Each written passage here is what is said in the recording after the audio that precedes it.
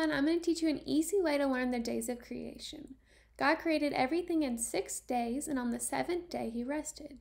So on day 1, God created light and darkness. So you're going to hold up one finger, and this is going to pretend to be your candle with its light, and then you're going to blow it out, and it'll be darkness. So on day 1, God created light and darkness. On day 2, God divided the waters, and he created the skies and the oceans.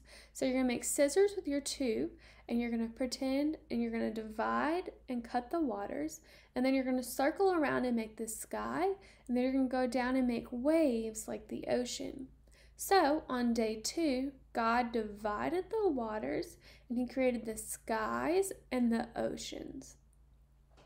On day 3, God created dry land and plants. So you're going to make dry land with one hand, and then with your other hand, it's going to sprout up and make a plant. So on day 3, God created dry land and plants. On day 4, God created the sun, moon, and stars. So you're going to hold up your 4, and you're going to close it and make your sun. And then if you open it, you have your crescent moon, and then you can move your fingers and twinkle them like the stars. So on day 4, God made the sun, the moon, and the stars. On day 5, God created the birds and the fish. So you're going to take your 5 fingers, and you're going to make your bird, and then you're going to make your fish that are swimming in the ocean. So on day 5, God created the birds and the fish.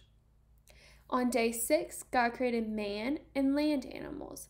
So you're going to have your 6 fingers. This one over here is going to be your man.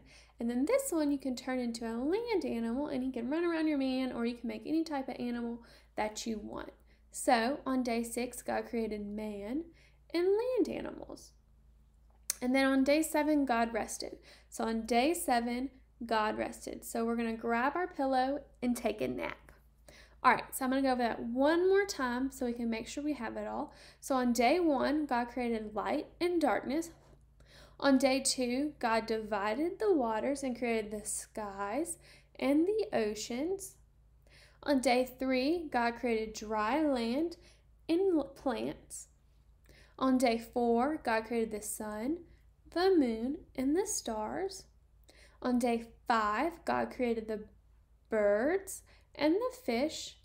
And on day 6, God created man and land animals. And on day 7, he rested. All right, I hope this helps. Have fun learning the days of creation.